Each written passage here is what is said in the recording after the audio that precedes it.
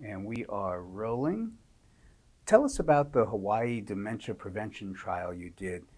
What did you learn? Were you able to slow, stop, or reverse dementia? How did you do it?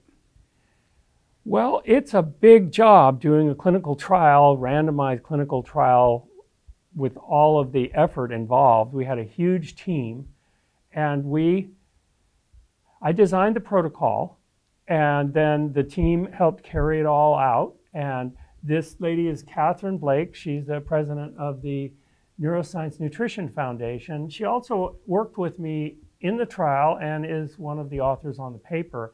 And she's a nutrition educator where we now work at the Maui Memory Clinic. And I'm his wife. Yeah, let's not forget that part.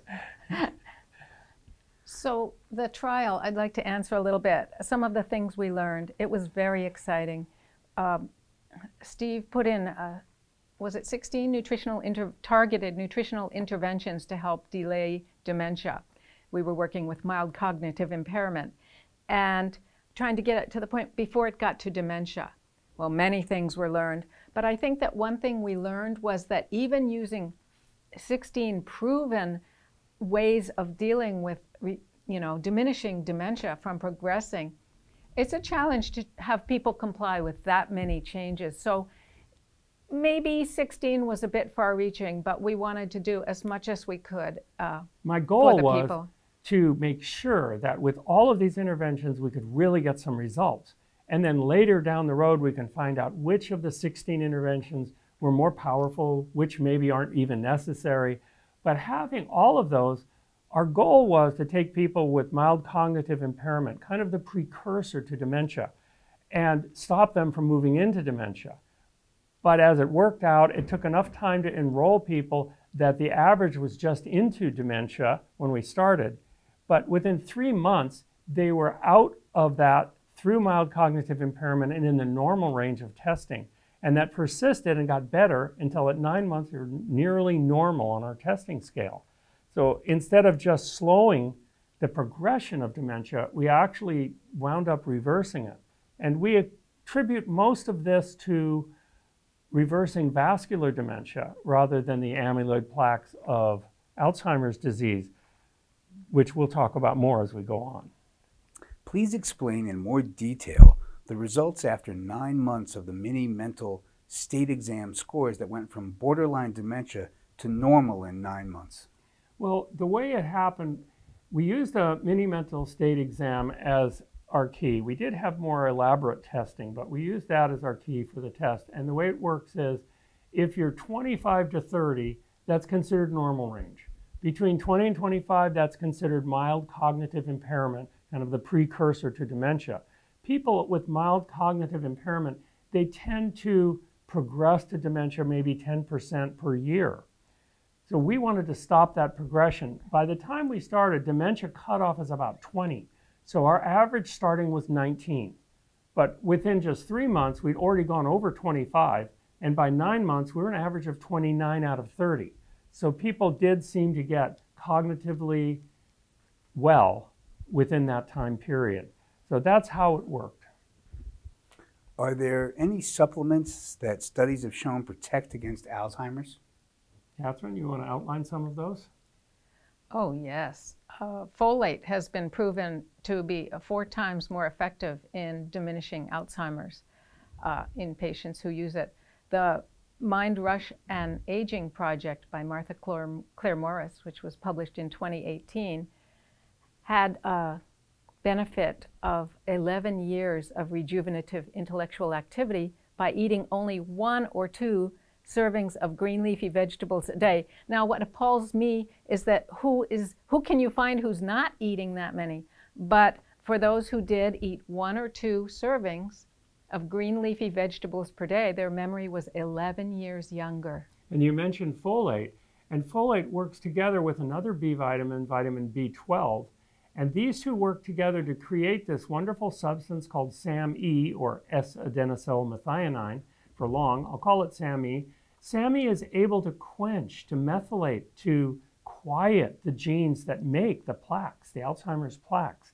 So this is why the folate and the vitamin B12 are so effective, And we used these two as part of our interventions in the trial. Can diet delay or reverse dementia? Tell us about the Rush Aging and Memory Project that delayed dementia by 11 years. Well, I did speak about that a little bit, and it's just so exciting when we find a trial like this, which is examining these features. And the folate that is high in the green leafy vegetables is part of the benefit that helped delay the aging by 11 years. And of course, the other benefits of green leafy vegetables are those carotenoids. You can't see the beautiful colors when they're masked by the green chlorophyll, but they're there. And this was actually published in the most prestigious journal, Neurology, in 2018. Are there pharmaceutical drugs that reverse or stop dementia? I wish there were. There are two drugs used by neurologists for Alzheimer's disease, dementia, and sometimes they use them for mild cognitive impairment, kind of off-label.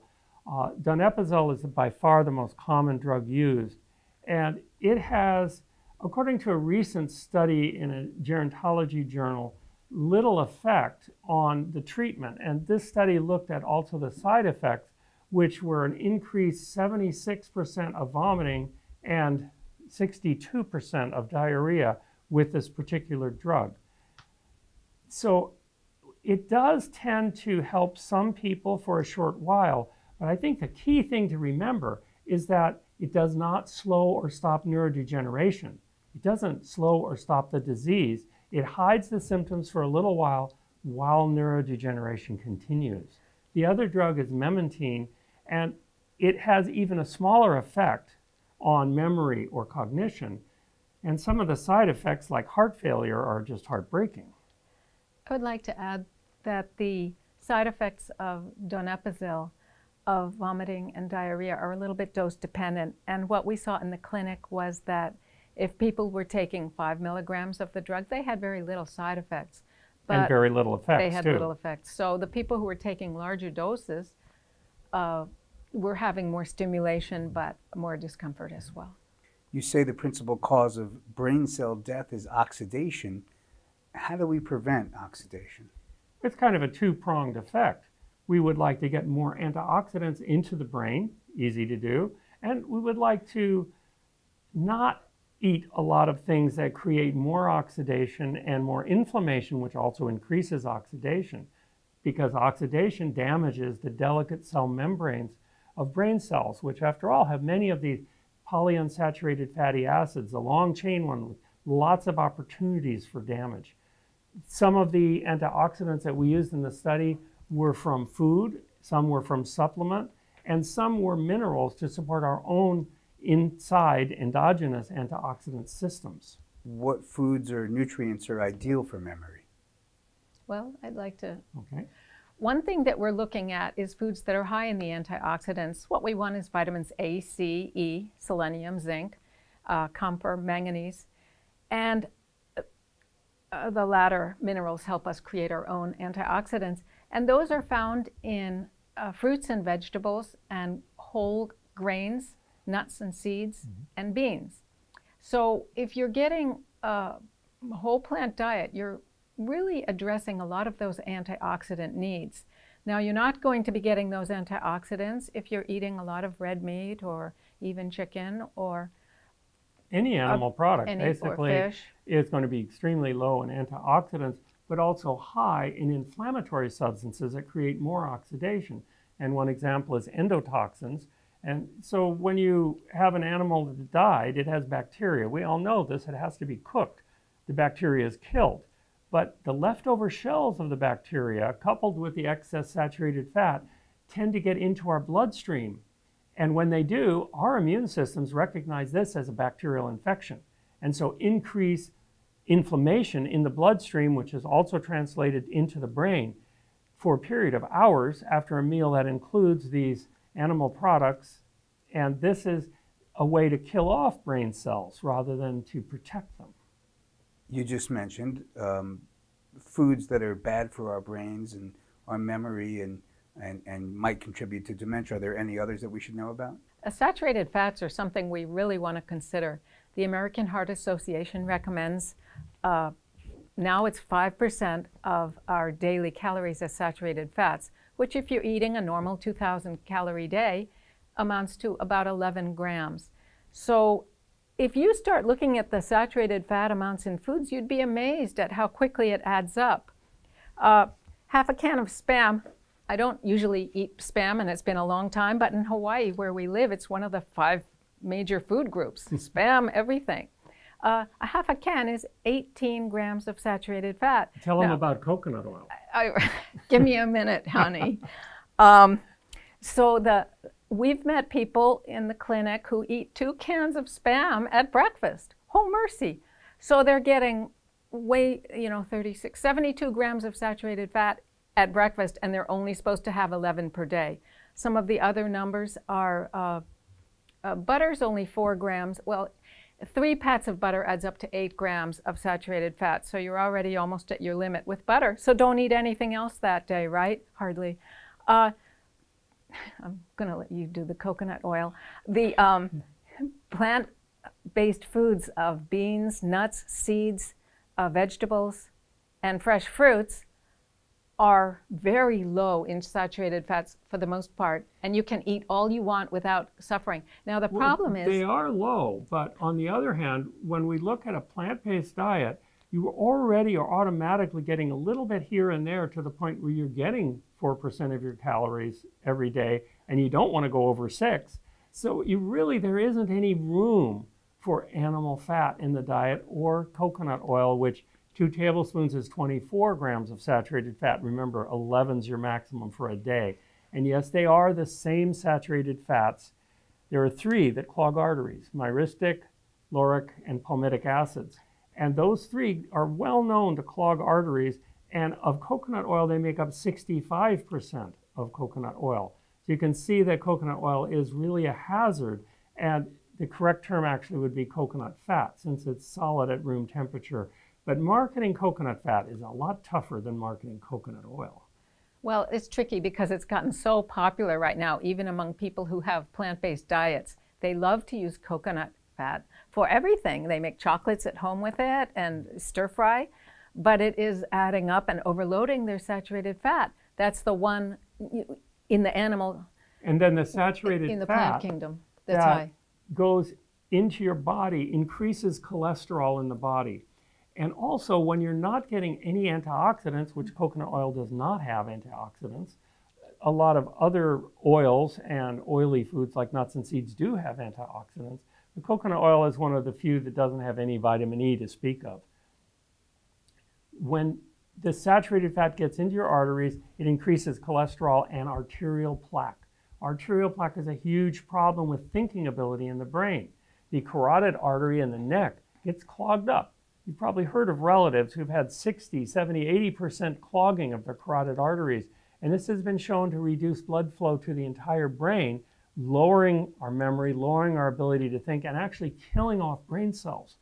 Because the progress of vascular dementia is from tiny strokes, where a little bit of this plaque will break off, it'll stick in an artery, arterial, or capillary of the brain and kill that branch of the brain, eating up a little memory, eating up the ability to navigate, eating up the ability to even care for ourselves. So over time, vascular dementia eats the brain. However, if we keep our saturated fat low, then we can stop this process and even reverse it. It's been well shown that by keeping your saturated fats down to under 6% of calories, that you really can, that's under 11 grams per day, you really can reverse atherosclerotic plaque and open up the arteries and help your thinking. In one study, the doctors used a stent in the neck to open up just the carotid artery. Okay, they're doing 3 inches of 24,000 miles of our circulatory system, and yet they got a 7% boost on memory and thinking just from that, just getting a little more blood to the brain. So this is crucial. Outside of food and nutrients, what should people do about memory loss? Well, the physical exercise, of course, does boost circulation into the brain, and that's really good. You want to tell them about brain games? Oh, yes. We're working with a neuropsychologist, Dr. Thomas Harding, at the Maui Memory Clinic, and he is an expert on brain games. What he does is an exhaustive analysis of where the memory is not working, all the different parts of the brain. He tests exhaustively, and he finds whether it's directional or people's names or daily functions, he figures out exactly which parts of the brain are not up to par. And then he has created a series of brain games to target each one for strengthening that area. And he knows from what he speaks because he went through total memory loss and regained it all for himself. And outside of these targeted brain games, if we can keep learning, then we keep our brains sharp. Learn a language, learn a skill, keep learning and keep interacting with people, and this keeps our brains healthy. It's not nutrition, but it's very effective. You've mentioned some things to prevent vascular dementia. Anything else you want to mention about preventing vascular dementia? Well, one of these topics on vascular dementia is inflammation.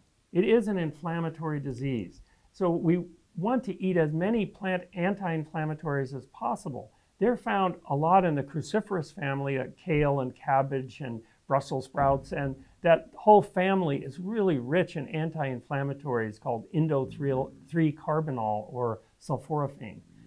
Then we have these soy products, please only organic soy products, and these soy products contain genistein and diastein, and these two are anti-inflammatory components that have been shown to reduce the inflammation in the arteries, in the brain, and even in the joints for osteoarthritis. And on the other hand, of course, we want to avoid the inflammatory substances that may occur in, for instance, broiled or barbecued meat has these substances called advanced glycation end products. And they encourage inflammation in our arteries and in our brains and basically shower the brain with free radical radiation like damage. The advanced glycation end products are formed when the meat is broiled or barbecued and it has that brown crust on the outside. Or heavily fried. Or heavily fried. Now, chefs are taught to do this deliberately, the Amadori reaction, the Maillard reaction, because it's considered to taste more delicious in the restaurants. But it is damaging in the long run because the word end products is the tricky word here, and it cannot be broken down by the body. You can't get rid of it, and then it can increase free radical activity 50 times in the brain. So it's actually cooking in the brain, trying to break it down. They're also found in aged cheeses, and in our trial we had people not eat aged cheeses. Compliance was an issue, of course, but if you don't eat the aged cheeses, then you don't get the advanced glycation products, end products there too. Is there any way to lower the accumulation of amyloid plaques in the brain for people with Alzheimer's? Are there drugs that do that? How about more natural methods? There are not drugs that have successfully done that. There have been some trials, but they have failed. The thing is, those fuzz balls called amyloid plaque in the brain are very difficult to get rid of. The only substance that has been found to actually reduce them is a plant called gotu kola, which we did use in our trial, but I imagine the effect is very small. However, as these amyloid plaques are being made, the genes create these two enzymes, gamma secretase and beta secretase, and they snip off the amyloid precursor protein into these beta amyloid peptides. They then become toxic, neurotoxic, damaging the brain, these newly formed amyloid betas, and they become fibrils and then become part of the amyloid plaque. So if we can stop the process of making amyloid beta, which we can by quenching the genes that do this, including the genes that increase the risk of Alzheimer's disease, we can quench them all.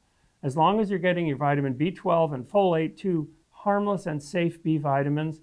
We also added SAM-E to the trial because that way we were sure that people were quenching the genes and quieting them so they weren't building these toxic, neurotoxic compounds that become amyloid plaque. And again, by reducing the advanced glycation end products that would lodge in the plaque, showering the brain with free radicals, that helps too. So while we can't completely stop the plaque or get rid of the plaque, we can stop the neurotoxicity and a lot of the damage to the brain while they're being formed and after they're formed from compounds being lodged in them. So you're telling us that the ApoE4 presenilin gene can be suppressed. You can quench the expression of the gene. Well, those with are two different dietary genes, factors. but Okay. yes, the presenilin Thank gene you. definitely can be suppressed with these two simple, cheap, safe B vitamins. And for safety, I went two different ways in the trial, the two B vitamins and the SAMe that they make. So we wanted to be really sure that people were not building these neurotoxic products anymore and building their amyloid plaques anymore. And SAMe does have, it's very safe. We produce it ourselves. However, if you're taking psychoactive medication, such as selective serotonin reuptake inhibitors, you should not mix the two. SAMe has also been used for depression. And since it makes you happy and the psychoactive drugs make you happy, you don't want to get too happy. You said higher saturated fats result in more cholesterol in the blood, and that directly causes more amyloid plaques to form. So by lowering the saturated fat, we reduce the amyloid plaques forming. Anything else you want to expand on in more detail on yes, what this your is study a different topic than we were just talking about. We're talking about raising cholesterol and plaque in the arteries that contributed to microstrokes and larger strokes and heart attacks. But this is something different. When your cholesterol is high, you're also building more of these beta secretase and gamma secretase enzymes that actually form the amyloid plaque in the brain, the senile plaques, the Alzheimer's plaques. So by keeping your cholesterol low, you also are lowering the production of these plaques. So you see we're working on different ways, natural, safe ways, and the side effect of lowering saturated fat and cholesterol in the blood, of course, are less risk of heart attack, strokes, diabetes, and many other problems. Please tell us more about the studies you've used that showed ginkgo biloba improved cognition and helped in delaying the onset of Alzheimer's. Well, I'll answer this one. There was a recent study, 2019, and it was an expert consensus panel all over the world. And they got together and they studied the standardized extract of ginkgo biloba, which is what we used in the trial. The one they studied is identical to the one we used in the trial. And they found that this ginkgo biloba standardized extract was the only thing that helped with both vascular dementia and Alzheimer's dementia, and was the only thing that helped with the activities of daily living in those with moderate or advanced Alzheimer's disease who are having problems with this. So this was a very good study that confirmed once and for all that there are some very good effects from this. Now, I do want to mention a possible drug interaction with ginkgo biloba. It does tend to thin your blood. And by thinning your blood, it gets the blood to go into the arterioles and capillaries in the brain and penetrate so that you do think better. It's used all over the world for students who want to do better on exams, for people who want to think clearly. However, since it does thin your blood a little bit, it should not be used with existing blood thinners, whether it's warfarin, Coumadin, or Pradaxa, Xarelto, Eliquis. Any of the blood thinners should not be used concurrently with it. However, in our study, we did confirm that the 81 milligrams of aspirin did not conflict with taking the Gotucola, and we passed that through the University Internal Review Board as being a safe combination. You said that the gold standard for medical studies is the double-blind, randomized, placebo-controlled clinical trial, and that 9 of these gold-plated studies showed that ginkgo biloba delayed and treated Alzheimer's disease. How many doctors in America prescribe ginkgo biloba for dementia? Why don't doctors know about this or prescribe this? Would people do better if they combine ginkgo with pharmaceutical drugs made for dementia? Well, I think the answer is pretty clear that doctors in America do not prescribe any kind of medical plants. However, in Europe, they do. Medical doctors prescribe medical plants in Europe. Most other countries. Most other countries, China, India, many of the advanced countries in the world do use plants because, in general, they can be said to be a little safer than drugs. However, they are less profitable. So I think that some of the reasons that doctors don't use ginkgo biloba is they're not trained in medical plants in school. They are not constantly told about them by drug reps, which they are, of course, about all the drugs. And I think that doctors rightly say that herbal medicine is unreliable because you don't know what's in the capsule. Maybe it's the plant you want, maybe it's not. That's why we use standardized extracts. Because, for instance, with ginkgo, the ginkgo flavone glycosides are guaranteed to be 24%. The terpene lactones have to be 6%. And the undesirable ginkgolic acid has to be under 1% of these so that you know exactly what you're getting in every single one. And I think that if American medical doctors studied this more carefully, looked at the randomized controlled trials, that they would be convinced that this would be helpful, and yet they still would not be able to prescribe it because it's not FDA approved in America to use for this condition. And they could be sued for malpractice or something. When donepezil is used for memory concurrently with ginkgo biloba, they're finding that there's an 11% improvement in memory and thinking. When donepezil is used without gotu kola, there's a slow decline. So the two can be used together, and it would be nice if American neurologists would learn about this and perhaps use them together, for those not on blood thinners, of course. Can gotu kola really help with Alzheimer's? It's a lovely plant. It's been used for centuries. We grow it. Yeah, it actually grows on our farm. And it's been used for centuries in East India. The plant seems to be very safe with no safety concerns or drug interactions. I do only use safe solutions. It has been shown to improve the thinking, especially of older adults without dementia. And so this would be something that people can consider before they're starting to get memory loss. Also, it's used for those with Alzheimer's disease. It's neuroprotective, it's antioxidant, and the side effects are not adverse. They're good. A little lower blood pressure, a little better appetite, better sleeping. So it seems like a safe, natural way to combat age-related decline in thinking and memory. And the nervous system calms down a little from it too also. Can you tell us a little bit more about SAMe, the scientific word it stands for, and does it decrease amyloid beta production, thus preventing Alzheimer's disease? Are there studies supporting this? There certainly are studies recording this, and very recent ones and older ones too. S-adenosyl methionine is the long way to say it. It's termed SAMe in the popular literature, and if you went to a store to buy it, it would be called SAMe, S-A-M small e. However, in the technical medical literature, it's just SAM. It's the abbreviation for it if you read a study. It does indeed methylate or quench the production of beta and gamma secretase enzymes, thus quenching the production of amyloid plaque in the human body. And one study then said, quote, thus preventing Alzheimer's disease, end quote.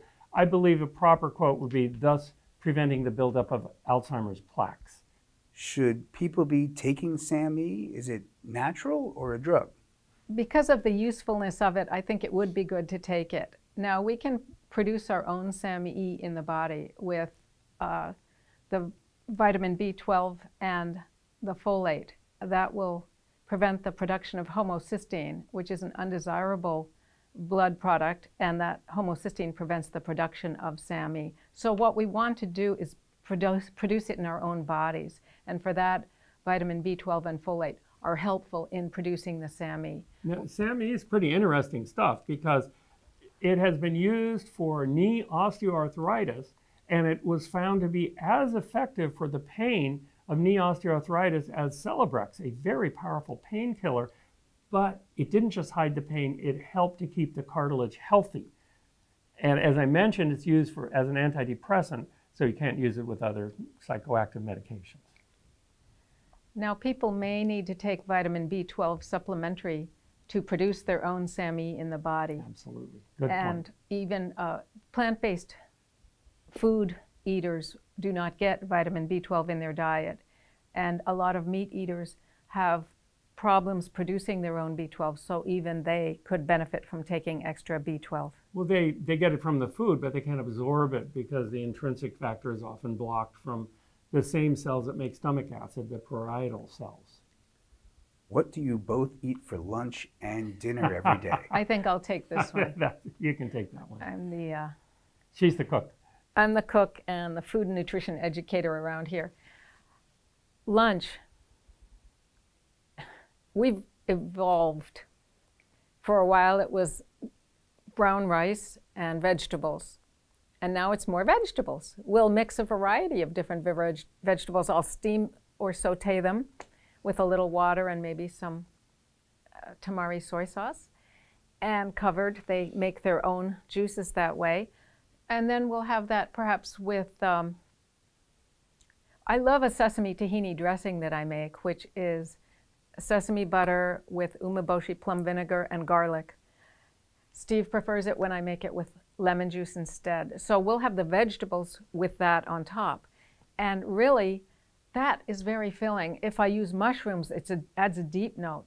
If we really need a deep note, which sometimes maybe once a week or off and on, I'll have beans, fresh beans, and we'll have them with our lunch. And that gives the long, deep satisfaction for longer through the day. On occasion, I'll make a massaged kale salad and put in some nuts and seeds. Tell them about your creamy walnut dressing. Because in our trial, we wanted people to get the gamma-tocopherol form of vitamin E, which is found in the hippocampus center of the brain as a neuroprotective protection of the memory area of the brain, one of the memory areas, the hippocampus. That's the gamma-tocopherol form of vitamin E, and that's found in walnuts and pecans mostly. I also want to include the alpha-linolenic acid, which is the omega-3 anti-inflammatory. And that's rich in walnuts too. And that's rich in walnuts too. So I made a creamy walnut dressing, which is really popular around our house. And that includes, well, the trick is that there are 2 different flavors of vinegar in it. Who knew that? But a little bit of apple cider vinegar, the walnuts, garlic. Never leave home without garlic, right? And then a little balsamic vinegar along with nutritional yeast. And sometimes you put flax powder in there too. And flax powder to thicken the sauce and give us a little more of even the more omega-3 alpha-linolenic acid. So that creamy walnut dressing, when I make that, we know we're getting really a lot of neuroprotection, and it's delicious too. And if I put that on the massaged kale salad, we can eat a lot of salad, and it's so satisfying, and it's amazing lunch. Okay, on to dinner. Occasionally we'll have a nut-based dressing. I have one that I really like in my cookbook, Dementia Prevention Cookbook. Or a sesame gabazio topping. Those are good too. I like the 5 minutes sauce, which is you take an onion and fry it for a while, kind of a little bit dry fry, and then add peanut butter and water. And it melts together, and oh my gosh, it's so good. You wouldn't believe how good it is. Maybe a little salt and pepper. It's so easy, onions and peanut butter. There you go, a topping for anything you want to put it on, and you're really in a good shape there. So, and the vitamin E is precious in those peanuts. And peanuts are 22 milligrams of protein in 100 grams, so you really feel like you're being fed a lot of nice protein there. And among there. nuts, they're the highest in folate, aren't they? Yes, yes. So we'll, and niacin. Yeah, so we'll have a little nut butter there, some onions, and again, vegetables. Sometimes I'll cook grains. Now, I've been exploring the different grains for years. I go through the alphabet. Amaranth, buckwheat. I like the amaranth. It's really satisfying. We've tasty, really been enjoying it. nutty. It's nutty and sweet, and it's just wonderful. And then, of course, quinoa, buckwheat, barley. I'm not afraid of gluten. I haven't had problems with it, so I consider it a strong, healthy grain. Can I talk about breakfast? Yes, please. We often have oats for breakfast, and we'll take either rolled oats or oat groats that are already cut a little bit, and we'll soak them overnight instead of cooking them. And that makes them a lot sweeter. And then in the morning, we'll add fruit to it. Now, believe it or not, we live on an avocado farm, and we put avocados in our oats. It sounds funny, but it tastes delicious, and it's creamy and satisfying. We also put all kinds of fruit on our oats. Sometimes it's hard to find the oats underneath a mountain of fruit. And a lot of it we grow ourselves, like fresh papayas. You can also surprise yourself by having oats with cabbage. There are all kinds of things you can do as your morning breakfast. Now, we used to be somewhat purists and only eat the whole plant foods, but occasionally, since especially we've been working with a clinic and we work with people who shop at regular grocery stores and they do not know what we're talking about with tamari soy sauce or various things, we have been experimenting with what I'll call transition foods and meat analogs, and some of them are excellent. Gardein brand makes some great fishless fillets and chickens, fried chickens and things. So once every now and then we have a good time and we get some of those meat analogs and we we have to test them out for, to tell people what They're to not try, quite right? as healthy as whole food, of course, but they're a lot healthier than the actual chicken, to eat the unchicken. And we found brands over time that people in the clinic, we've said, okay, try this and tell us next month how you like it. And so over time, we've learned the different brands and flavors that people really like. And so you can do that at home too. You can try them out and see they have sausages, they have hickory smoked bologna slices that are Tofurkey brand.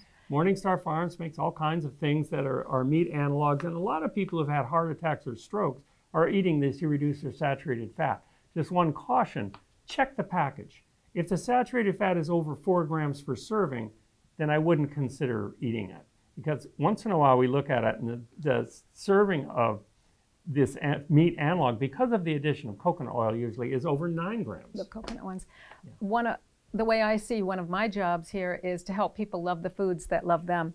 And so I'm taking my neighbors, my relatives, and I'm saying, try this. And I at least can feel confident that for that one meal, they're reducing their saturated fat, helping to clear their cholesterol from their arteries instead of going the other way. And it takes a while, but what we've seen in the clinic, sometimes we'll see people every month for 2 years, and they get brighter. It is just so exciting to see people get brighter the more they turn to these foods. And but it's a slow transition. I believe in evolution more than revolution for food changes. Yeah, it's more permanent usually if people make changes step by step, and then they have a success with a food like the chickens or the fish fillets, and then they say, okay, this can work, and what's next? What do I try next? How about a burger? And we tell them about the black bean burgers. They try those. Those are fantastic. I don't even need to go to the beef anymore. And so step by step, you can get better without suffering. That's our point, right? That's our point. And we had one friend who we saw, and he said, I tried kale. I hated it. So, no one gave him a recipe. He didn't steam it. He just went like that to the edge. It was sort of bitter and very chewy. So there are some tips and tricks for that. You can steam it. You can massage it till it gets moist and soft. Catherine has a cookbook, the Dementia Prevention Cookbook. And she actually kindly gave that to the participants in the trial who were changing their diet. And it also is available on our website, drsteveblake.com. And I also talk about, I have 4 sections on the rationale for each food change. Why do we want to avoid the dairy products? Why do we want to, what about saturated fats, with some charts in there and so forth. So, please tell us about the college textbook that you wrote for McGraw-Hill, Vitamins and Minerals Demystified. Let's see. Well, some years back, McGraw-Hill contacted me and asked me to write a college textbook on vitamins and minerals in their Demystified series. Their Demystified series has literally thousands of titles, and a lot of them are hard science like physics and chemistry. The idea being that it can be a self-learning book or can be used in a college with quizzes, midterms, and final exams all built into the book. Well, they only gave me 7 months to write it. It was a little tight. Boy, was I busy. But basically, I went through all of the necessary vitamins and all of the necessary minerals and told people about why they're necessary. It's a 30-page chapter on vitamin C. You wouldn't believe all of the reasons why we need vitamin C. We're really designed to eat it, and because we can't make it, most animals can. And also let people know about the amount and quality of the supplements for these things too, for each vitamin and mineral, because each one needs to be taken in the correct amount and in the correct form. Here's a picture of the book cover. I helped edit it. When it was too difficult, I said, please make a cartoon or a graph for that. So he added lots of those. There are a lot of diagrams in consequence of her suggestions, and she did help me edit it too, so that the diagrams really help you understand how these things work. There's one that shows how calcium is attached to the bones. And it's hard to understand, but when you see a picture, all of a sudden it becomes clear. What are the 15 most important nutritional supplements that everyone should take? Now, we should be eating, of course, a ton of carotenoids every day, but some days we miss. Today, on the road, in this hotel, I may have missed a few of those carotenoids. So I like to be sure I get these fat-soluble antioxidants that protect my brain, my arteries, and everything in my body. So I would suggest that people take lutein and zeaxanthin. These are the ones that a brain like to concentrate more than any other carotenoid. Also, I think beta-cryptoxanthin would be good to take, along with beta-carotene. These two can be made into vitamin A, as well as being protective antioxidants. The flaxseed powder is a great addition to our diet, and I think almost anyone could benefit from having some omega-3s in the plant-based alpha-linolenic form. We are designed to eat a lot of vitamin C in nature, but foods have been changed and hybridized and made sweeter, and after all, vitamin C is very sour. So the foods now contain less than they did. So even though I am eating whole plants, I still don't usually get over 400 milligrams a day, but I take 1,200 milligrams in divided doses after meals to boost vitamin C. 93% of Americans, did you know, don't get the bare minimum of vitamin E. Only 7% of Americans even get the bare minimum. So vitamin E is something we need to take, but there's a problem. The vitamin E in vitamins is not vitamin E. First of all, it's usually only the alpha tocopherol, and they ignore the beta, gamma, and delta tocopherols. Second of all, the alpha tocopherol they're using is synthetic because it's cheap, but only 1/8 of that is real alpha tocopherol. The other 7/8 are fake, and they do not perform the function needed in our body. 4 of them are completely worthless, and 3 of them are nearly worthless. So it's very difficult to find a vitamin supplement. In our study, we did provide high-quality vitamin E supplements, but we also made sure that people got 1 ounce of sunflower seeds each day and 1 ounce of walnuts each day to get the alpha tocopherol and the gamma tocopherol naturally, and that's always a good idea. We did both because we wanted people to get their brains well again. Oh, there's more, of course. We're not done. There are 4 minerals that support our own antioxidant systems. So selenium supports glutathione peroxidase. Without it, you cannot detoxify the hydrogen peroxide that's constantly made in our cells into water. But with it, you can. And then there are 3 minerals necessary for superoxide dismutase are zinc, copper, and manganese. These are very important, and we may not get them from our food every day. We have to be sure we get them so that our own antioxidant systems can protect. Our cells may get 10,000 to 100,000 free radical attacks every cell every day. We need to protect against these things. Let's see, what am I forgetting? You did calcium, right? I didn't do calcium. You're right. Many people don't get enough calcium, especially people on plant diets. So it's a good idea to supplement calcium, and we supplement with the brain and body food, which has all of these things, except for the flax powder, has everything in it already. The brain and body food, you want to show them a picture? Sure. When we were doing our Hawaii dementia prevention trial, the people who weren't in the trial wanted to get the supplements, but they couldn't. They were restricted to the participants. So we made this brain and body food with most of the things in the trial so that anybody can get it. And it is available on our website, drsteveblake.com, if you want to try it. And you made sure it was the highest quality of everything, including the vitamin E. Oh yeah, the vitamin E was a problem with the manufacturer. They said, you can't put that in, that'll double the price. I said, I want this for my friends, my family, for people I care about, for the people who are trying to heal. I don't care. It didn't actually make the supplement expensive, we just lowered the profit margin. And then the folate instead of folic acid. You wanted to make sure you had the highest quality of everything. Yeah, the folic acid is a synthetic analog of folate, the real B vitamin that's found in food in the human body. And if you're taking more than 1,000 micrograms a day, it can increase your risk of cancer. I would never want to do that.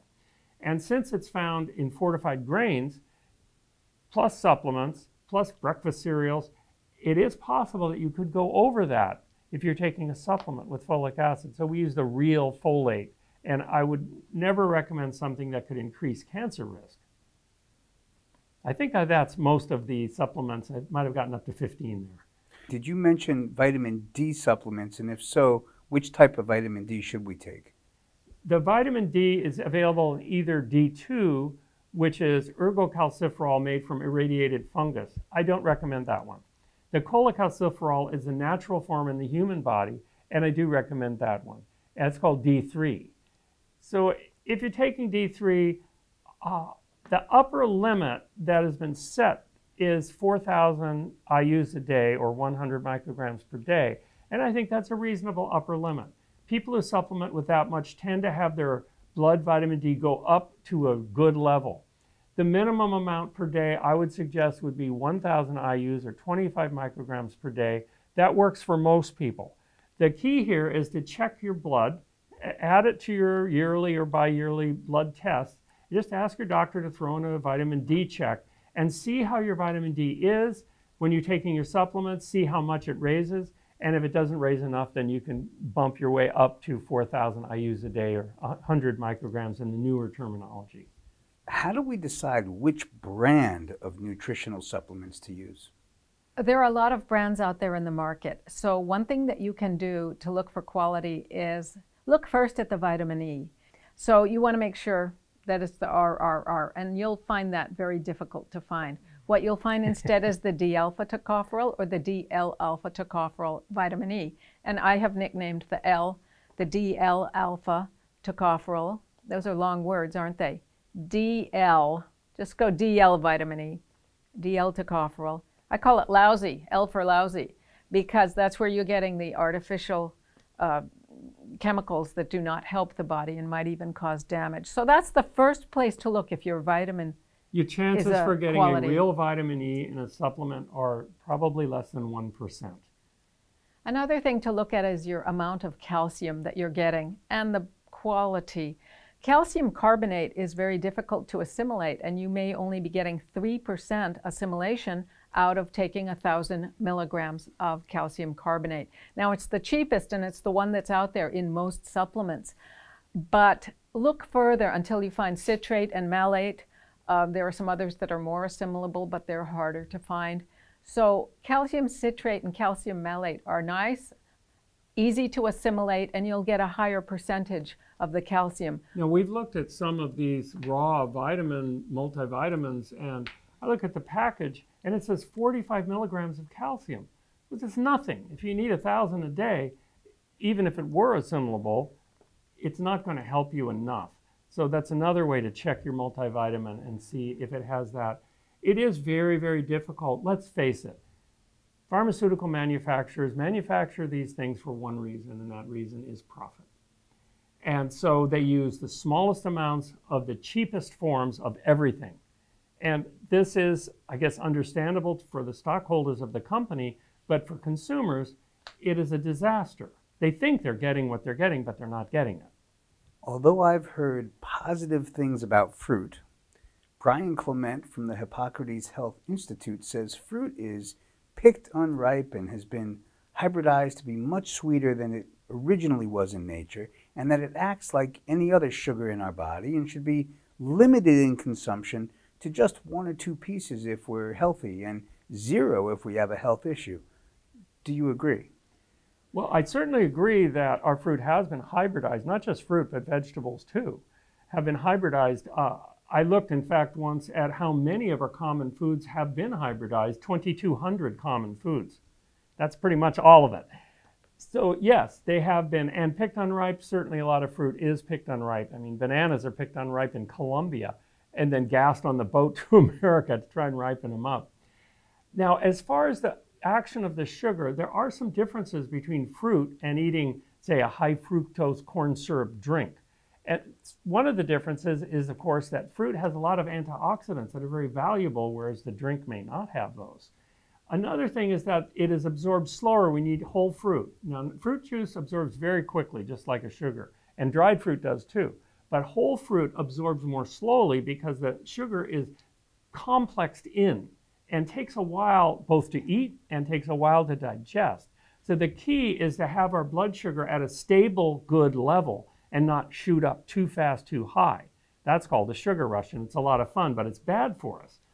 So another thing that's interesting is a recent study came out showing that both apples and strawberries slowed the absorption of other sugars in the bloodstream. The polyphenols, these wonderful plant chemicals, slowed the absorption of sugar. So they were testing people taking a sugary drink along with either strawberries or apples, and they found that the absorption was slower. So there are some real differences. Now the key here is glycemic load, not glycemic index, but glycemic load. If it's under 10 with a fruit, such as watermelons, peaches, pears, any of the berries, they're all under 10 in glycemic load, which means they do not raise blood sugar unduly or quickly. So these I would consider safe even for diabetics. Now it's a shame that most doctors say eat no fruit if you're diabetic, because the damage to the arteries, the eyes, the kidneys, and the brain in diabetes from this excess blood sugar is mediated through a lack of antioxidants. And this fruit is loaded, especially the berries, with antioxidants. Vitamin C, lycopene, yeah, Lots of xanthan, antioxidants. all kinds. Pretty much all of them. Another thing I want to point out is that illness takes many forms, and if someone has constipation, well, then the smooth, gentle fiber of bananas is very helpful. Another thing, if someone has migraines from drinking Pepsi Cola all day, like my girlfriend, she could benefit from having some fruit instead of the Pepsi Cola or whatever beverage, you know, caffeinated beverage that she's choosing. It will give her protective antioxidants, it'll give her high fiber, and it'll be delicious and juicy and satisfy the needs. So it depends on the illness. Some benefit from more fruit and others. We heard Brian Clemens talk, and he's brilliant about, he was talking about cancer and sugars, and I learned something from him. And so yes, with cancer, that may be a real issue. And they are brilliant with their vegetable juices. I have no qualms about that. I'm really impressed. But because cancer thrives with high blood sugar, doesn't mean that you can't eat fruit, because these low glycemic load fruits do not raise your blood sugar. Now, mangoes and bananas are medium glycemic load, and people should be careful if they have cancer or diabetes not to eat these. But berries are always safe. In fact, in our trial, we used 1 cup of blueberries, strawberries, or red grapes every single day as part of the reason why people got a lot better rather than worse in their memory and thinking abilities. Which fats and oils do we want to avoid, and which do we want to consume, and what's the basis for your opinion? Well, I wrote a textbook, another one called Fats and Oils Demystified, and in this I explain chapter by chapter what the fatty acids are, what the triglycerides are, what cholesterol is, and how these fats occur in foods and how they're refined out of foods. So I do use that as my source because it's based on good science, excellent peer-reviewed scientific literature. I feel there's a lot of misinformation about this. Humans require only 2 essential fatty acids. Linoleic acid is an omega-6, which we require, but everyone seems to get too much. So for linoleic acid, the omega-6, it would be better if we ate a little less, not more, even though it's an essential fatty acid. Omega-3 fatty acid from plants is alpha-linolenic acid, and this one is low in most diets. I analyze diets with my diet doctor software constantly, and I see that this is often low. That's why I recommend the flaxseed powder, because that keeps your omega-3s at a reasonable level. So these are the only 2 fatty acids that humans need. Do we need saturated fat? No. Humans do not require it. We manufacture that in our livers. We manufacture palmitic acid, and just enough to do what we need, but not extra, hopefully, unless we're eating too many saturated fats. Do we need long-chain polyunsaturated fatty acids like DHA, which is docosahexaenoic acid, or EPA, which is icosapentaenoic acid? No, we really don't. We, just like vitamin D, which we make in our bodies, we also make these in our bodies. Now, there's a whole chapter in my book, Fats and Oils Demystified, that talks about how we make this EPA from the plant-based omega-3s. And it's true, we do need some other nutrients in order to make this happen. But it is certainly possible to make it happen. So what else is there to know? We need 2 essential fatty acids. We do not need any other fat in our diet except for extra calories, which a lot of Americans would do better without. Here's a picture of his, there are several books that Steve wrote. It's almost scary. Here we have Fats and Oils Demystified. There's an avocado, olives, a variety of nuts and seeds, And I don't know what's over there, but indicating that we should get all of our fats and oils from whole intact foods like nuts and seeds, avocados, and olives rather than refined oils. Which fat-soluble nutrients are essential and which are desirable? Oh, that's a great question. The fat-soluble nutrients are vitamin A, vitamin D, vitamin E, and vitamin K. These are the fat-soluble nutrients. Now, carotenoids are also fat-soluble nutrients, and many of the polyphenols are fat-soluble too, such as, the curcuminoids from turmeric. They are fat-soluble too. But it is difficult to absorb these nutrients, and sometimes people don't get enough. As I mentioned, vitamin E is lacking in the American diet. Now, some people are eating very low-fat diets, such as 10% of their calories is fat or less. They're difficult to stay on because it's hard to be satisfied with this. But they're also not able to absorb the fat-soluble nutrients, such as vitamin E and the carotenoids, because they're not getting any fatty triggers to trigger digestion of these things. You have to trigger the bile. There's a hormone called cholecystokinin that triggers the bile, and then the bile is able to micelize the vitamin E so it can be absorbed. Basically, it surrounds it with water-soluble fragments so that the intestine can absorb it in. If this doesn't happen, then you simply don't absorb the amount of vitamin E or carotenoids that you're getting. So these are the fat-soluble nutrients. They are crucial for health and the brain.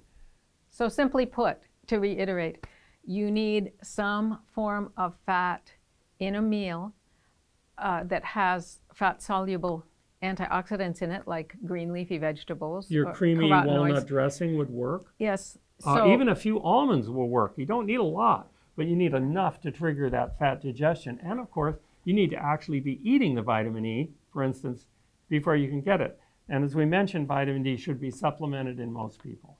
You've mentioned bad saturated fats. Are there good ones also?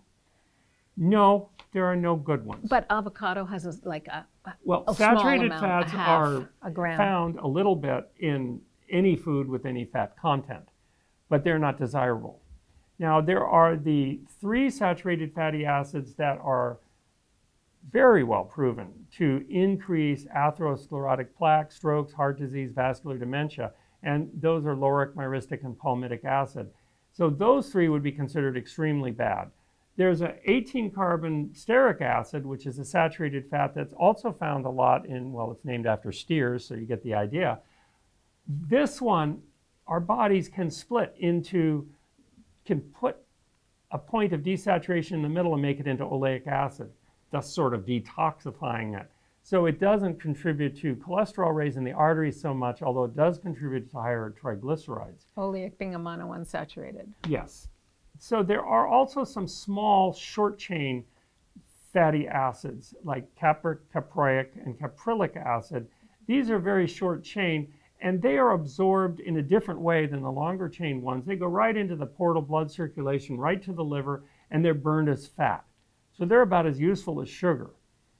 The only time they're really effective is when someone is having a malabsorption syndrome. They're in the hospital, they're losing weight dramatically. Then they have a drink made from these short-chain fatty acids that can at least get some calories into their body. But for the rest of us, they're not desirable. They're unavoidable, but they're not desirable. What are trans fats? Where do you find them, and what's wrong with eating them? Trans fats they start out usually as linoleic acid or other polyunsaturated fatty acids, sometimes even monounsaturated fatty acids. They're basically changed so that instead of being bent in a 3-dimensional structure, they're straight and flat. So they go from that to that. When they're So put they can't into a cell dance anymore. membrane, they pack together a lot closer, and they prevent those transmembrane proteins from implanting. One of them is LDL that pulls the LDL out of the blood. Well, if you have less LDL receptors, that LDL circulates longer and longer. And that's true of both saturated fatty acids and trans fatty acids. Trans fatty acids are found, of course, in hydrogenated oils, partially hydrogenated oils. So if you see that on the label, you might not want to eat it. Crisco, lard. Yeah, pretty much. There are many, many junk food and snack foods that have these partially hydrogenated oils. Popcorn butter. What about if it says 0 trans fats on the label? Look at the portion size. They're getting very clever. You know, if It you means only there's eat less 2, than half a gram per serving. So they just make the serving smaller, so it looks like there's none in the product. So it's really tricky. You need to actually read the ingredients, look for partially hydrogenated this or that, and then reject the product. Now, people think that the only way to get trans fatty acids is from industrial process, where they take a cheap liquid oil and they put it in a reactor vat with a cobalt catalyst, and the purpose is to make it saturated, which is not a good idea. But the side effect is to get some trans fats in there too. But there's another way that people get their trans fats, and that's from biohydrogenation in the rumen of cattle or sheep or goats. These animals can actually make trans fats, and it's been found in different diets throughout the world. In Canada, it's about 50-50 of the trans fats from biohydrogenation from beef and milk compared to the industrially processed trans fats. There is no known difference between the damaging health effects of trans fats from animal products or from industrial hydrogenation. They all contain the same trans fats. There's a little more vasinic acid in the animal products, and there's a little more of the other acids in the industrially hydrogenated oils. Aladic acid is the one that's raised in those. But they all have the same trans fats, and they're all damaging to the body, and they all should be avoided. Another good reason to avoid beef and dairy products. What is the relationship between cholesterol in food and cholesterol in our blood? And what's the basis for your opinion? Well, cholesterol in food is not the primary cause of cholesterol in the blood, although it does raise it a little bit. In fact, I have a study here in the American Journal of Clinical Nutrition that showed that 100 milligrams of dietary cholesterol raises total cholesterol just about 2.2. A recent study in the American Journal of Clinical Nutrition showed that if you do eat about 400 milligrams of cholesterol in your diet, which is quite common, then you might bump up your total cholesterol about 8 or 10%. Now, this isn't the primary problem with cholesterol. The primary problem is oxidized cholesterol. Whenever you cook anything with cholesterol, whether it's eggs or beef or any animal product really that has cholesterol, what's happening is the cholesterol is becoming oxidized. And the oxidized cholesterol is a real problem. It gets into your bloodstream and it collects in the atherosclerotic plaque, that plugging plaque that contributes toward heart attacks and strokes and vascular dementia. Also, it enters the brain. Now, cholesterol can't enter the brain because of the blood-brain barrier, but oxidized cholesterol can. And whenever your total body burden of cholesterol is high, the cholesterol gets oxidized, partially because the animal products don't have antioxidants, so you're low in antioxidants. Then this cholesterol gets into your brain, the oxidized part, and it causes inflammation and damage to the brain cells, killing off brain cells. Another thing about cholesterol that's dietary is if you were to eat, say, a shrimp omelet, which would be about the highest you could get in cholesterol, maybe 800 to 1,000 milligrams of cholesterol at once, this can cause the cholesterol to form crystals in the walls of the blood vessels. These cholesterol crystals are very sharp.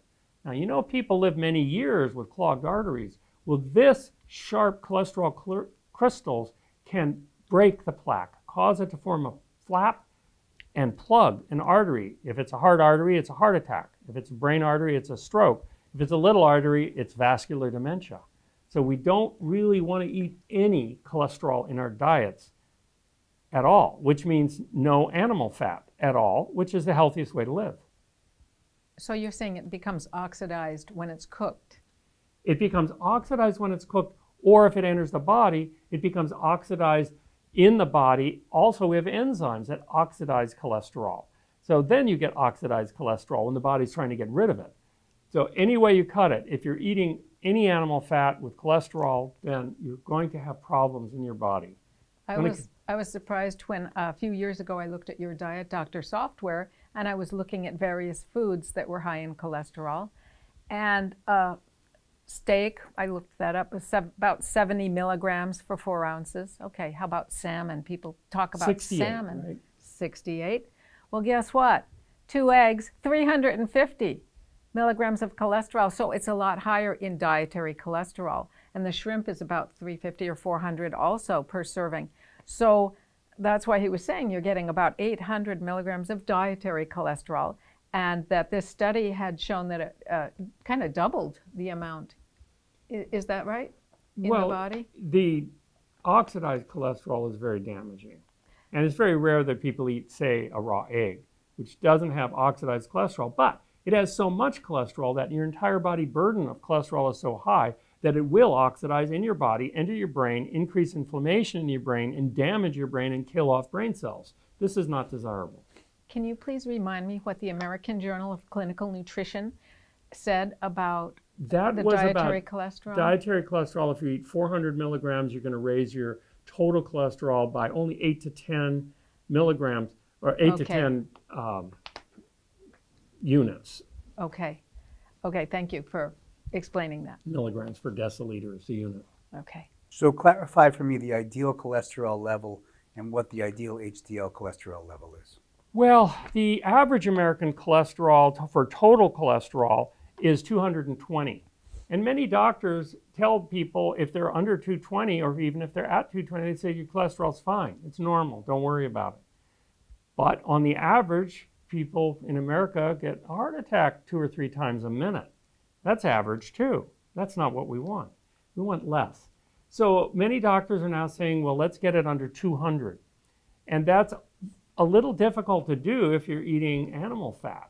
It's almost impossible. And some studies, like the Framingham study, noted that went on for so many years that people with a total cholesterol of under 150 had no heart attacks or strokes at all. They simply didn't occur in that range. So I think that one goal would be to get it under 170 for total cholesterol. It seems a more achievable goal. If you can get it down to 150, that would be super. But to do this, you're going to need to go on a whole food plant diet, because if you're eating animal products, you're unlikely to achieve this. However, your risk of heart attacks and strokes will reduce dramatically. You want to tell them about Betty. Betty, yes. Oh, we had a woman in the clinic who had a stroke, and one of our fellow a doctor in the clinic saw her in the emergency room, and the woman told her, I do not want to take drugs. So she sent the woman to us. Now, she was 80 years old, and her cholesterol was 357. 374. 374, her blood serum cholesterol, really high, which caused the stroke, right? So with us, we discussed dietary changes. Now, she had been used to having cream cheese and salmon every day for lunch, and cheese and crackers with wine at dinner, and coffee with a lot of thick creamer in the morning. Normal enough behavior. This is what caused the high cholesterol for her. So we suggested her switching off to a silk almond hazelnut creamer. Which she loved. Which she loved in her coffee, and has no problems with the dietary cholesterol. And then for lunch, we switched her to some well, we suggested hummus dip and some other dips. And also smart butter. And smart butter. Earth Balance, or one of the butters that doesn't have trans fats, but it doesn't also have this saturated fat. And there are some delicious non-dairy cheese substitutes out there, so we switched her to a sour cream or cream cheese that was a non-dairy. So she made these changes. Little by little. This hot dressing 80-year-old lady. She also exercised some, but she'd done that the whole time. She came back 6 months later, and her cholesterol test showed she was down 220, right? 212. 212, okay. And then 6 months later, it was down to 144. Well, I want to tell you, the doctors in the clinic had to come in and see the actual blood test results, because they didn't believe. Even with statins, you couldn't get it from 374 to 144 in 1 year. And dietary alone. She had already been a fitness buff, walking up and down malls and highways, and counting her steps. Yeah. And she was an athletic, very intelligent lady. But she went from 374 cholesterol and a stroke in the emergency room, this side of dying, to becoming in the heart attack proof zone of cleaned arteries. Unfortunately, after a year, we no longer could make appointments with Betty because she had graduated. We graduated her. Her chances of a stroke had gotten down to just about zero. Yeah, we said, you're there, girl. at least as far as an ischemic stroke goes, which makes up 85% of strokes. And she still kept some of her other foods. Mostly, she just changed her dairy and got rid of the high cholesterol, saturated fats in the dairy. So if she can do it, you can do it too. Yes, it was very exciting. Which is healthier, a salad with cooked quinoa and chickpeas, or a salad with raw chia seeds, flax seeds, hemp seeds, pumpkin seeds, sunflower seeds, and sesame seeds? Okay, so what I did is I put this into my Diet Doctor software analysis tool, shown here by Vanna White, almost. And I looked at it, and, well, the quinoa and the chickpeas came out to 23 grams of protein. And I didn't analyze the salad, just the quinoa and chickpeas. And if you put together, I used 1 cup of chickpeas, 1 cup of quinoa, a reasonable amount. And then I used 1 ounce of each of those seeds. And when I added it up, the protein was 34 from the seeds, so a little higher. The calories were 491. Now, that's a very reasonable size for a meal. If you did that 3 times a day, you'd be losing weight. On the other hand, it was 823 calories for the seeds. Seeds, when you eat, and that's 6 ounces of seeds. It's not that much, is it? But they're very dense calorically. So they added quite a lot. If you ate that 3 times a day, you'd likely be gaining weight at 2,400 calories per day. Now, the saturated fat was fascinating. With the chickpeas and the quinoa, 1 cup each, the saturated fat was 0.8 grams. Excellent. You're never going to go over with something like that. The saturated fat for the 6 ounces of these 6 nuts and seeds was 7.9. Now, this is more than a fast food hamburger saturated fat. So you really have to be a little bit careful eating too much fat. Even from these healthy seeds, it added up because there were just too many of them. 7.9 grams of saturated fat, you get 11 per day. You're very likely to go over that day. Now, the alpha-linolenic acid, our basic plant-based omega-3, was only 0.3 in the chickpeas and quinoa, not enough. On the other hand, in all those seeds, it was 12.8. Now, our daily need is about 2 or 3. 12.8 is too much. If you get too much of the ALA, you can actually reduce your ability of your immune system to fight cancer and infections. So you're not really doing yourself a favor with too much. Bleeding. Yeah, even bleeding problems can arise probably at higher levels than this. Now, the vitamin E levels were a little low at 4 for the quinoa and chickpeas. If you ate 3 meals, you'd get 12. You'd still be under the 15 you need per day. The vitamin E was excellent for the seeds at 24 milligrams, all you need for a whole day. So in a way, it's interesting to actually analyze these two things so that you can see their pluses and their minuses. And that's the way I do it. I use the Diet Doctor software. It is available at drsteveblake.com. If you want to analyze your own diet, these things are invisible. So the software makes them visible. If this were my kitchen, I would choose 1 or 2 of the seeds that are high in the alpha-linolenic acid, the omega-3. For example, the flax seeds, and maybe chia seeds as well. But I wouldn't also, I wouldn't do hemp seeds as well. I wouldn't need all 3. And I would choose maybe 1 of the sunflower seeds or pumpkin seeds. I don't need them every single meal. And then I would mix and match. So I would have some of the chickpeas and quinoa, which provide excellent nutrition and different nutrients than the seeds do, and some of the seeds. So I'd have a wonderful salad combining them both. In fact, we do that. We do. We do. The way to go. We do. Interesting, isn't it? Is it okay to cook with oil? Some have said that cooking any oil is not good since cooking makes all oils dangerous. I might go one step further and say using oil is not a good idea. I have a whole chapter in my book, Fats and Oils Demystified, that's dedicated to seeing what happens to an innocent, say, sunflower seed when it's made into sunflower seed oil. And one of the first steps is to grind it up and soak it in hexane. Now, when you fill your car with gasoline, you see that vapor coming off the top? It's mostly hexane. It's a neurotoxin. Residues remain. There are no limits in the US, although Canada and the EU do limit the amount of hexane. How much hexane per seed? Too much.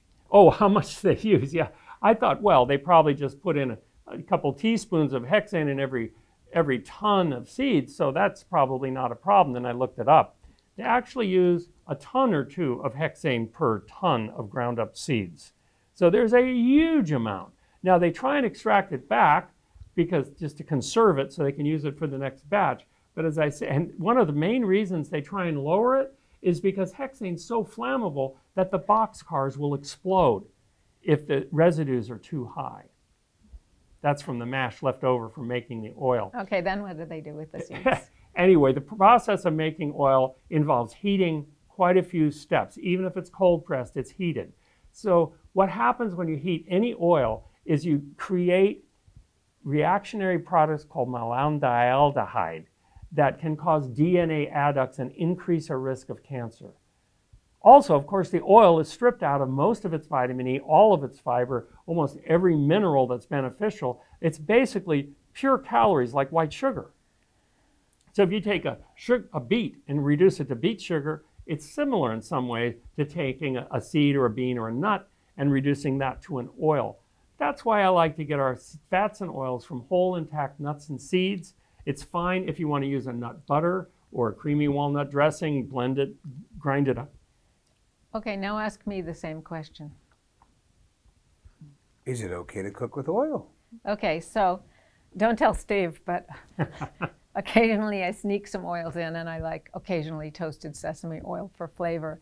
But what I do most of the time is I choose vegetables that I can, if they have a little bit of water in them already, zucchini, mushrooms, I can put them in a pan. I use a cast iron skillet, and I put a lid on it on low or medium-low heat, and it starts to sweat. It provides its own moisture, so it doesn't stick to the pan. Then I can put in other garlic or onions that could stick if I used no oil. So I'm starting off without oil in most cases. Then I'll add a tiny bit of water if I feel that it needs that. Then I add spices, whatever I'm in the mood for that we need that day, using them medicinally in our food. And I can create wonderful vegetables without using oils most of the time. But as I say, if we're having company over or something, I'll break out the And the bottle. reason she uses sesame oil is because it has a heat-activated antioxidant that helps offset the carcinogenic tendency of rancid heated oils. So sesame oil is perhaps the best oil to use if you're going to heat it up. Use the minimum amount and heat it the minimum amount, and that'll be the safest. And then what I'll do is, instead of the oil, I'll make one of my many toppings. Best Friends is another one that I make that's just great. It's cashews and red bell peppers cut the same size, simmered at the same time, low heat for a while covered, and they make an incredibly wonderful topping. Now, organic red bell peppers are wonderful. They're very high in vitamin C. They're even high in nicotine, which is helpful for Parkinson's disease patients, who we've seen a lot of. And then the cashews are nice, sweet, delicious nut. They provide some vitamin E. And it's a topping. And there's the topping. Delicious. Or gomasio or garlic gomasio. So on a salad, instead of chug-a-lugging the olive oil, she puts this topping on. It's delicious. Yeah, so it's instead of a sauce sometimes too. Why is hexane included in the seeds? It's a solvent that allows for greater profit by the manufacturers of oils. Hexane is not always used. Sometimes they use gasoline or carbon tetrachloride, known as dry cleaning fluid. None of these things are any good for us. They're used simply to maximize profit, and they are not regulated in the U.S. as far as residues go, although they are in most of the rest of the world. And I think they should be. Organic oils, by the way, are forbidden to use hexane. So organic sesame oil would be your best choice. Again, tiny amounts, rarely used, and not heated much. Which nuts and seeds are healthiest and least healthy? Others have said to avoid peanuts and cashews. I think the healthiest nut or seed would be walnuts, wouldn't you say? Yes, as long as they're fresh and not rancid. Yes, of course. If they taste bitter, then they're no longer fresh enough to be good. You know, nuts and seeds vary quite a bit. Again, I checked my dietary analysis tool and looked at the different nuts and seeds here. The vitamin E in sunflower seeds, 36 milligrams. They're great. Black walnuts, 32 milligrams. Almonds, 27 milligrams. But peanuts only have 8 milligrams. So they're a little lower in vitamin E than the others. Coconut meat, 0.8 milligrams, almost nothing. and cashews 6.6 milligrams. Again, a little lower than most of them. However, cashews are the second highest in copper and iron. So perhaps some people who are trying to get enough copper and iron might want to include cashews. However, cashews are third lowest in calcium. Coconuts, of course, are even lower. Now, peanuts are used widely in China. That's the main nut that they eat. They're the highest in protein, niacin, and folate. We mentioned folate as being a crucial nutrient. Niacin is a crucial nutrient for keeping our blood vessels open and working. So, and they're highest in protein in case you happen to be needing some more of that.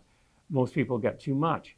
So really, there's a balance in the nuts. It might be a good idea to mix and match a little bit, but I do prefer walnuts and almonds. Personally, I like to eat them every day. You mentioned coconut oil much earlier. You just mentioned coconut meat. My question is, in general, are coconut meat, coconut milk, and coconut oil good or bad for our health? There's only one answer to that. All three are bad for our health. And they're bad because of their high saturated fat content. Coconut oil is 84 to 92% saturated. And as I mentioned, 65% of the oils are the three that clog our arteries. It's deadly stuff. We should stay away from it. Also, as I mentioned, it has virtually no vitamin E, virtually no phytosterols, which take calcium and prevent it from being introduced into the body. So they lower our blood cholesterol. Let's see, I did write down the amount. There's 30% of the meat is saturated fat. In the milk, it's 21%. And in the oil, like I said, 83 to 92%. These are very high. Just to compare, the oil has twice as much saturated fat as lard or butter. And I know there's a lot of people who would shudder to eat lard or butter, but are gobbling down coconut oil. It seems to be a bit of a fad, and I will say that your term coconut oil is a bit of a misnomer. In lipid terminology, any fat, when it's solid at room temperature, is called a fat. If it's liquid at room temperature, it's called an oil. And we all know that coconut oil is solid at room temperature, hence the proper term is coconut fat. Hard for the marketers to sell it as a coconut fat, though. Okay, now I'd like to answer that also. Okay. We live on Maui, and there are a lot of people who do fasting and they just drink coconut water. Coconut water's fine, by the way. It's got the electrolytes and it's just lovely, effervescent. More potassium than a banana. And it tastes different at different stages in the coconut's life, which is fun too. Yeah, and the real coconut water that we get by cracking coconuts is worlds better than the bottled stuff, but the bottled stuff's still good if it's not added sugar. So then let's move on to the coconut meat. We have friends who are raw food or who do somewhat like fasting, and they can probably handle a little bit of the saturated fat that comes in the coconut meat. So on Maui, first of all, we have many palm trees with coconuts on our property, and occasionally we'll crack a coconut. But you know what? You get full. You eat a few bites and it takes a long time to chew and it's a little fatty and you feel like, okay, I've had enough of that. Thank you very much. It's very fibrous. It's not like coconut oil where it's so easy to overdo it. So those people who are having very little saturated fats elsewhere in their life can probably handle it. If their limit is 11 grams per day and they're getting 5 grams in some coconut meat on occasion, they can handle it. Now, about the coconut milk, I really enjoy Thai yellow curry with coconut milk. I love it. I started reading the cans, and 55 milligrams of saturated fat means I can only eat a fifth of a can, and then I'm getting my whole day's worth of saturated fat. So I'm down to only having my delicious favorite Thai yellow curry with coconut milk only once every month or two as a treat instead of every day. So only 1/5 of a can of coconut milk is maxing grams, out your whole day for saturated fat. And there's nothing good about these saturated fats. So where I'm at is I'm not saying no, never. I'm saying be aware, be advised, educate yourself, and use it on occasion as appropriate. There's a province in China with 750,000 men under 65 without any heart attacks because they eat a diet that doesn't create any plaque. Can you tell us more about this? The county is Guizhou County, and this was discovered in the China study. by Dr. Campbell. And in this county, the people eat plants. The only animal food that ever touches them is a little bit of lard used to keep their pans greasy or their woks greasy. They use a tiny amount of that. Because they eat only plant food and their saturated fat is low, their cholesterol is low, their arteries are clear, and you simply can't get an ischemic heart attack unless you have arterial clogging, which they don't. So none of them had it. The equivalent for America would be hundreds of men getting heart attacks because of the way we eat here. Now, are Chinese people immune to heart attacks? Not at all. In the cities in China, where they eat higher saturated fat diets and where you can find these things, they get heart attacks like everybody else. What does the science say about the effectiveness of cholesterol-lowering drugs on preventing heart attacks and death? And what are the side effects of the drugs? Statins do reduce blood cholesterol.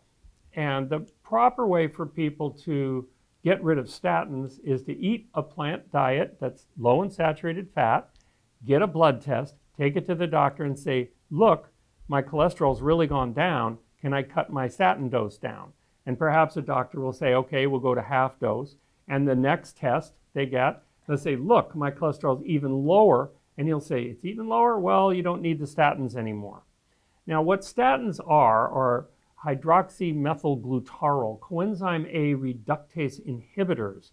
And what they do is they stop the production of mevalonate and farnesyl in the body. Now, this stops the production of both cholesterol and coenzyme Q10. The cholesterol production, of course, is desirable in the body unless you're having external sources. And the coenzyme Q10 is a vital part of our body, absolutely necessary for energy production and the only fat-soluble antioxidant that humans make. 40% reduction by the average statin user. And this can result in side effects of rhabdomyolysis, a muscle disease in some people who take it, aches and pains, lack of energy. There are a lot of side effects to statins. So I encourage anyone taking statins to use this approach to go to a whole plant diet, lower your cholesterol until your doctor refuses to prescribe you any more statins, and then you're done with them. And muscle deterioration over time? Yes, that is one of the side effects. Mitochondrial dysfunction? Well, that's the mitochondrial dysfunction is from the lack of coenzyme Q10. Now, it would be good if everyone who took statins also took coenzyme Q10, which we use in our study, and it is very safe and naturally produced in our bodies. We do produce a little less as we get older. In our study, the Hawaii Dementia Prevention Trial, we had people take 200 milligrams a day of the ubiquinol form of coenzyme Q10. However, dietary coenzyme Q10 has a tough time getting into the cells, into the mitochondria where it's needed, where the statins are interrupting the ability of our bodies to make it. So it would really be better if people can lower their cholesterol enough to where they don't need statins.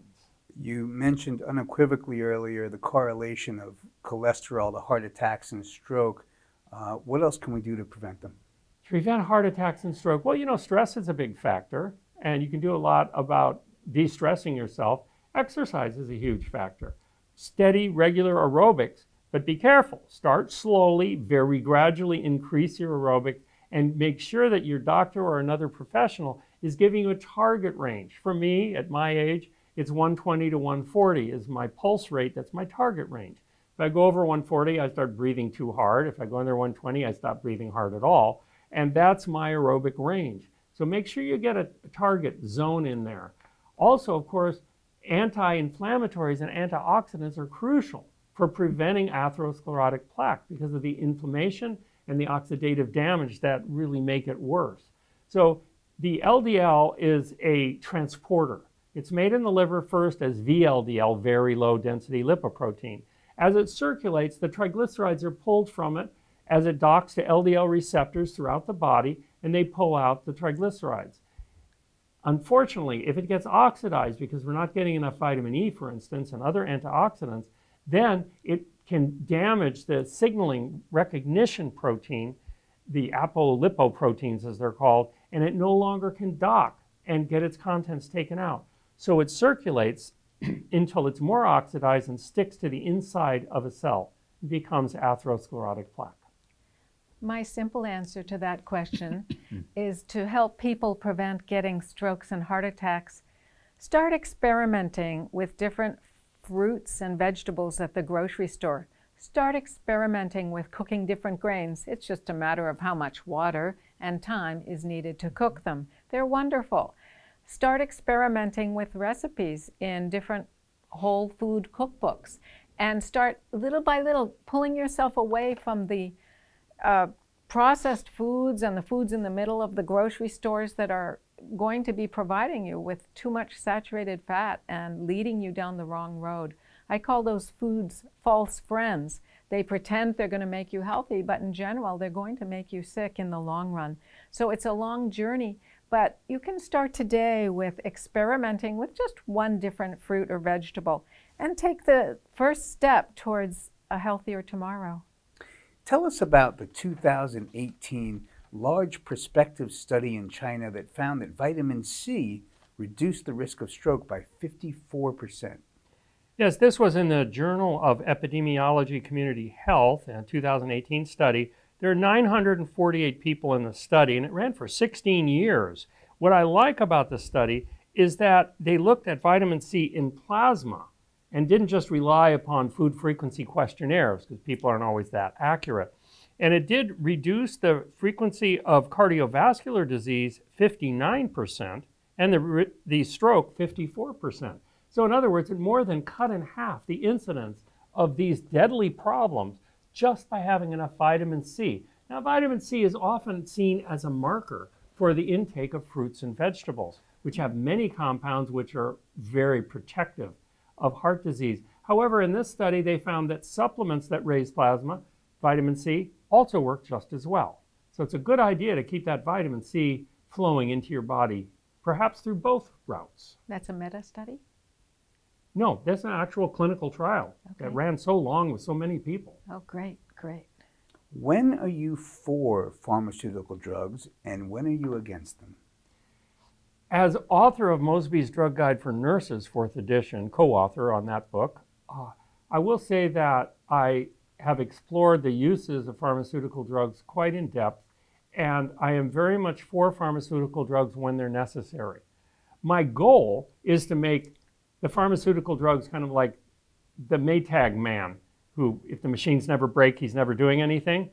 I would like to make it so that people don't need them. But when they're necessary, such as in an emergency room, I think they're absolutely necessary. And like I said, with statins, they're needed to reduce cholesterol down to a reasonable level, but then we can get off the statins by eating a whole plant diet and having our doctor say you don't need these anymore. So when drugs are necessary, I think that's fine, and it's life-saving, and we're very grateful to have them in our lives. Perhaps it's not the right idea that our modern medical system, their first choice for any problem is medication. The first choice might be, in my book, if something is not acute, if it's not very urgent, that perhaps there's other things we can do. For instance, for convalescent care, drugs might not be the first choice. Perhaps herbs could be a good choice there. Something gentle and effective that will help us over a long period of time. Unfortunately, our medical system is really geared toward medication. I think they are overused. In a clinic, in the neuroscience clinic that we worked in, we saw that people became addicted to the drugs. They had to use them for the rest of their lives. And in many cases, the medical doctors did not see any other options. So that was rather disturbing to see. I understand that that's what they do and that's what they're experts in. And I could see the benefits in the patients. But if we can dial up the health of the patients to where they can take care of the problem with their own bodies and not rely on the drugs, little by little, with their doctors overseeing dosage use, then that is an ideal way to go. Now, Steve and I met over 30 years ago where we were both really, I'd say, experts in herbal medicine. And he wrote the Herb Doctor's Sc.D. On herbal medicine. The herb doctors have actually been working on for over 35 years now. It's gotten bigger. From 54 countries and regions worldwide I have read herb books and put every bit of knowledge into this database to the point where there are now 168,000 footnoted references. And what I do is it automatically correlates it so that you can see where the top people in the world agree on the use of these plants for various illnesses, virtually every illness you could get. But I want to amplify that. For instance, for diabetes, yes, there are drugs like metformin that are routinely given for diabetes. However, there's another approach. And many doctors like Neil Barnard and Terry Shintani, these people have done trials where people are reversing their diabetes in a matter of weeks with a change in diet. So there might be another way to treat these things rather than just using medication. But it does take more time and trouble than a 15-minute prescription writing session with a doctor in order to get the real scoop on how to reverse diabetes. I do have a book called Diabetes Breakthrough, The Key to Insulin Resistance. It's my latest book, and it talks about how to reduce insulin resistance rather than just working on all the carbohydrate going in. You have to look at how the sugars get out of the bloodstream and into the cells where they're needed. And the way to do this is to gain more insulin sensitivity, and this can be done principally with lowering saturated fat. I want to back up one step, please. With the allopathic medicine, the treatment for the disease, we found that the herbal applications were often used in a similar way. Oh, you have this problem, let's give you something to relieve it. And in many cases they did, which was fantastic. But as Steve has said in an earlier date, it's difficult to overcome pounds of wrong food with ounces of herbal medicine, or even grams of allopathic chemical drug medicine. So it is the food that really can make the stronger difference in our lives in the long run. So although we love the herbal medicine, we've switched over pretty much to how the food can be, especially medicine. By the way, this is my latest book, Diabetes Breakthrough. If you need help, you can get the download for under $10 on my website, drsteveblake.com. How many deaths a year are there from medical mistakes in hospitals? Recent study in the British Medical Journal in 2016 calculated the number of deaths from accidents, from medical mistakes, only in hospitals, and they totaled up to 251,000 deaths per year. This is quite a lot. This would be the third biggest death rate in the country, after only heart attacks and cancer. However, the study only looked at medical mistake deaths in hospitals. Many deaths are a result of using medication in a FDA-approved manner. Also, the study did not look at any of the deaths from medical mistakes or other drug problems in outpatient clinics, in old age homes, or anywhere else. So it is quite possible that the deaths per year from medical mistakes could be larger than 251,000 deaths per year. And this is a disgraceful number of deaths per year. How can someone minimize their chance of being part of a medical mistake? Stay out of the hospital. Be so healthy that they don't want you there. And of course, the best way to do that is with a carefully thought out whole plant diet and perhaps a few supplements, like we mentioned, vitamin B12 and vitamin D. These help along the way too. It's interesting because we met a wonderful man a few years ago. He was about 53, maybe younger, and a surfer and an avid runner. Great looking guy, incredible athlete. I mean, from the looks of him, you couldn't get any healthier than that. Well, a month later, we learned he had died of a heart attack. Wow. So it's not always what people look like. All the fitness in the world can't overcome the clogged arteries. So what we need to do to stay out of the hospital is keep our arteries fresh and clean and young. And the only way you can do that, the only way to reverse the problems, as far as I have found, is a plant-based diet. Yeah, Prevent and Reverse Disease by Caldwell Esselstyn is a great book for seeing examples of people who have reversed the arterial clogging, especially in heart arteries.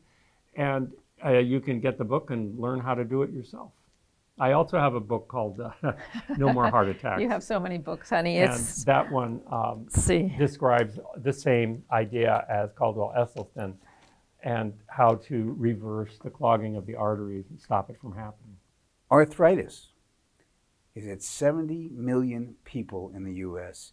Is it reversible, and if so, how? Well, it's not exactly reversible, the cartilage loss. Because once the cartilage is lost in between the joints, it can't really be regrown. However, the pain and inflammation can be eased dramatically by anti-inflammatory, well, medical plants like boswellia and turmeric are two of the best ones. Just new research is coming out with purple passion fruit peels seem to be really effective at reducing this too. And there are many ways to reduce the pain and inflammation in arthritis. And I did teach a university class in arthritis, and what happened? Tell people would be coming in on walkers and wheelchairs and canes. And Arthritis Relief is the book. You can also find that on my website. Inexpensive download. I want people to get this information. When people would come in, at the first class, I'd say, I'd describe arachidonic acid and its role. It comes mostly from turkey, chicken, and eggs, although other animal fat also contains large amounts of it. So I would ask for volunteers in the first class, no more turkey, chicken, and eggs until our next class next week. That's 1 week. Yeah. And I always get volunteers. These people are desperate. They're in pain. A lot of motivation there. And the next week, I'd say, what happened? And they'd say things like, I'm walking twice as far. I'm sleeping through the night without pain. Swimming. I'm taking half the number of pain medications I used to take. And the reason is simple.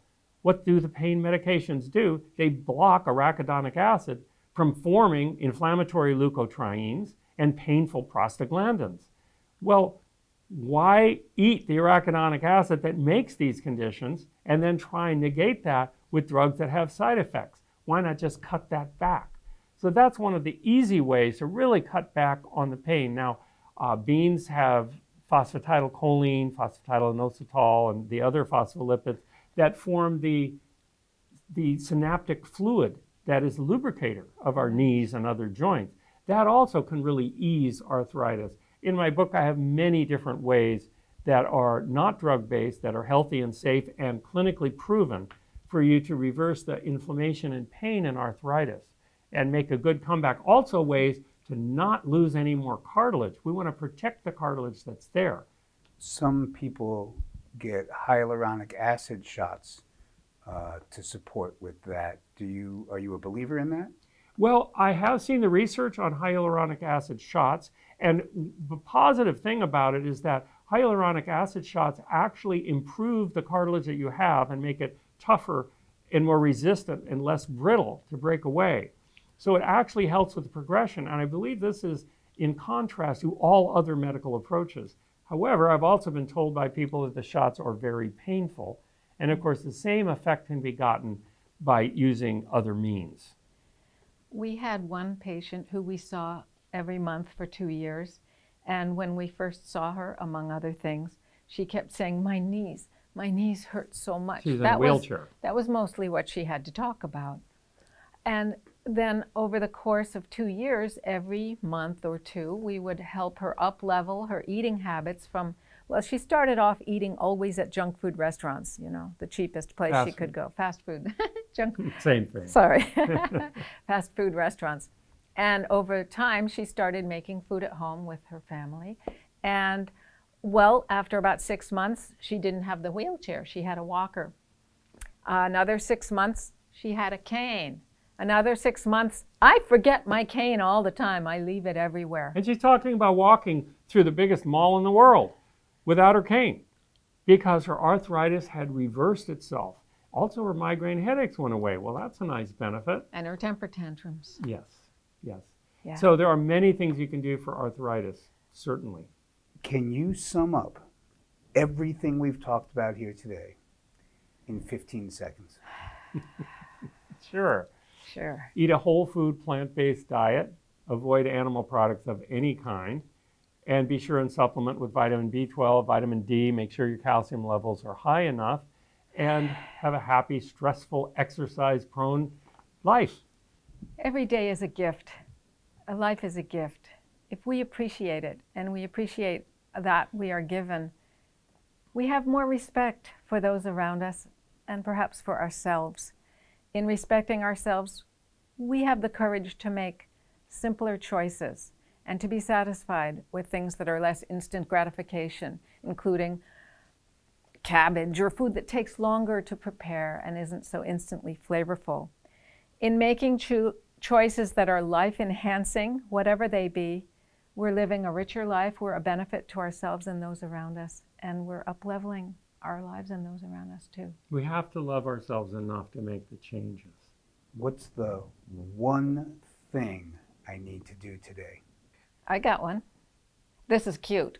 You take, you look a little tired, right? You've had a long day, sir. You take ascorbic acid and baking soda. You know, emergency packets, that kind of a thing. You mix 2 parts ascorbic acid and 1 part baking soda, and it makes your own little vitamin C drink, and you drink it, and oh boy, it gets rid of a headache in 10 seconds. Fizzy. It gives you your It's energy all comfortable again, and you can do it several times a day whenever you feel off balance. If you were going to do one thing, that's like a quick fix, cheap, easy, and it totally works. My one thing would still be the whole food plant diet. Why did you feel it was important to come here and speak at the Real Truth About Health conference? I wanted people to hear about our clinical trial that Catherine and I both ran. And I wanted them to hear that there is hope when you're having memory problems. There's hope when you're having mild cognitive impairment. There's even hope with mild Alzheimer's disease, to try and turn this around or at least stop it so you don't get worse.